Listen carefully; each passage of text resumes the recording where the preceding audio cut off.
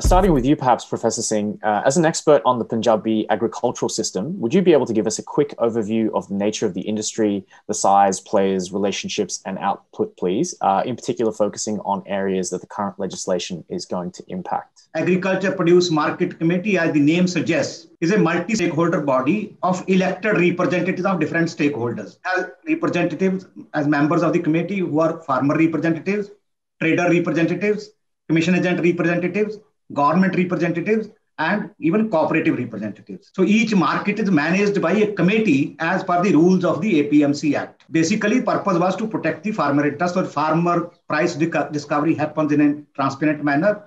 There's an auction system, which we call Boli. Every lot of farmer produce is put to bidding by the traders. There are two types of people there in the mandi who are licensed, Kacha Aartiya and Pakka Aartiya. Kacha Aartiya is basically a commission agent who cannot deal with farmer. He can't buy farmer produce. Pakka Aartiya is a trader. And some people have both these licenses. And there are 30,000 plus such people in these mandis, 150 main markets and sub-markets.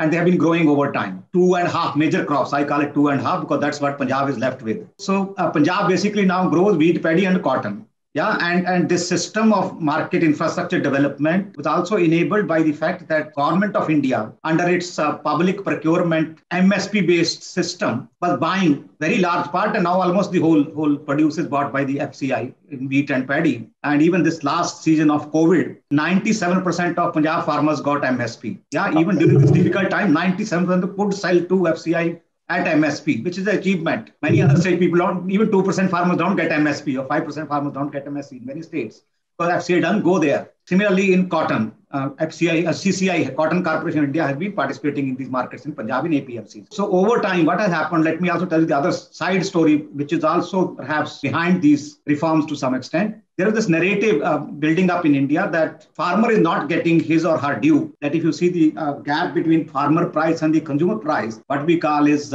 price spread. That is very high, that a lot of intermediaries are eating up the thing. Farmer doesn't get the remunerative price and consumer ends up paying very high price. And we keep comparing with US and many other countries saying they have only one intermediary or no intermediary. We have 5, 6, 7 or whatever.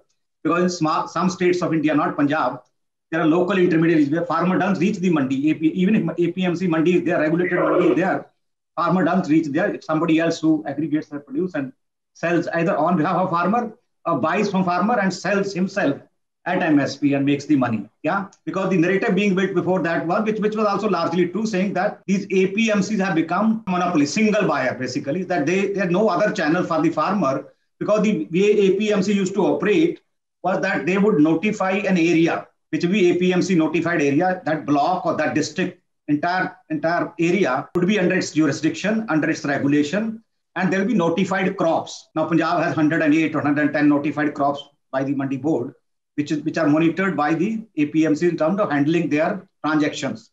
So any first transaction between a farmer seller and a buyer is under the watch of APMC if it is a notified crop in a notified area. The narrative was that earlier nobody could buy from farmers without taking a permission from the APMC committee or Mandi Board if he or she was trying to buy outside the Mandi yard. Otherwise, all transactions had to take place under the watch of APMC in the APMC market yard to discover price for the farmer in a fair manner where people could bid on that produce. So in this process, there was this issue of small and marginal farmers and farmers in general not getting adequate credit. So the Aartiya or the commission agent has been also, besides facilitating farmer produce selling, where farmer doesn't pay any commission, but the Aartiya has been getting commission earlier to 1.5%, then revised to 2% of the price, and then 2.5% now. They have been lending to farmers. It's called interlocking or interlinking of markets, which I'm sure you appreciate because you're an economist. Where the two markets don't function independently of each other. So what the Aartiyas do, you'll be surprised also what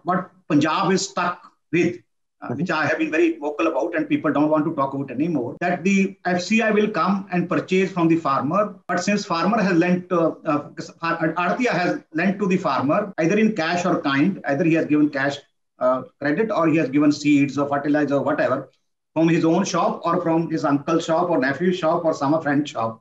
On credit. So the FCI, this is a shock actually for many people when I mention this.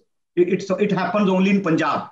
Okay. And we have not taken note of it. It is shocking It doesn't even happen in Bihar, which we call so-called backward state or whatever, or any other state, that when the FCI pays for the farmer produce, the payment is made to the Aartiya in Aartiya's name, not to farmer. Okay. This has been going on for the last 50, 60 years. It became an issue about 20 years back. 2 or 3 state governments have come and gone. Nobody has done anything tangible about it because there is a political economy of agriculture markets there. 2010, the FCA wanted to pay directly to farmers. State government said no. Yeah, unions were fighting this battle saying, why? Why are you linking it up something which is informal money lending, which is informal and illegal? Aartiyas have no license to do money lending. They are licensed to do facilitation of trade, or if they are pakka Aartiya, to buy or deal in agriculture produce by buying from farmers and on selling or whatever. In Punjab, most of the produce is bought by public agencies. So there's no problem price discovery because nobody goes there. MSP every farmer gets. So It's not a negative thing. Every farmer actually is assured of MSP because FCI buys it, CCI buys it, or sometimes NAFED buys it.